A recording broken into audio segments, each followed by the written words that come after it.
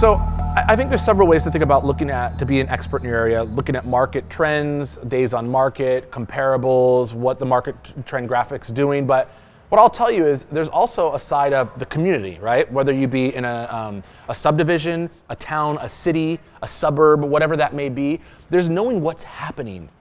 I think there's several things you can do to understand what's happening and use it to your advantage. I can tell right now if I met a realtor and I was coming to this area, or even I was in the area and they would tell me about some things that I didn't know that were happening, pretty impressed. Builds rapport, helps us understand, it's a way to connect. And so some of those things is number one, go explore. I love when I go overseas and travel to a different country, I always say, I just want to get lost in the streets for a day. That's my number one goal, is to get lost. And I think so much of us take it for granted, the area that we're in.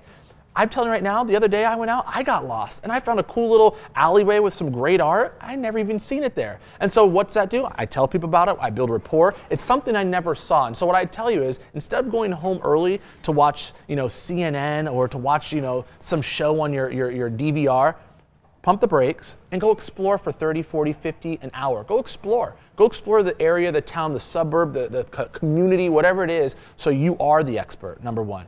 Number two, I'd say, subscribe, right? Right now, I can tell right now, I live in Sacramento. I'm really involved in downtown Sacramento, or my office is here. I live downtown. I want to know what's happening in my area. So what I do is on my iPhone, there's a little news app, and I type in downtown Sacramento, and anytime something happens in downtown Sacramento, it's feeding me the information. They have it on Android, they have it on iPhone. You can subscribe in email as well, but it's great because I'm seeing it. So when a new restaurant opens up, guess what? I might want to go see it. My clients come in from out of town, or a client that I'm showing property, hey, let's go check out the new restaurant down the street. I just heard about it. It's brand new, it's Italian. I'm building rapport. I look like the expert.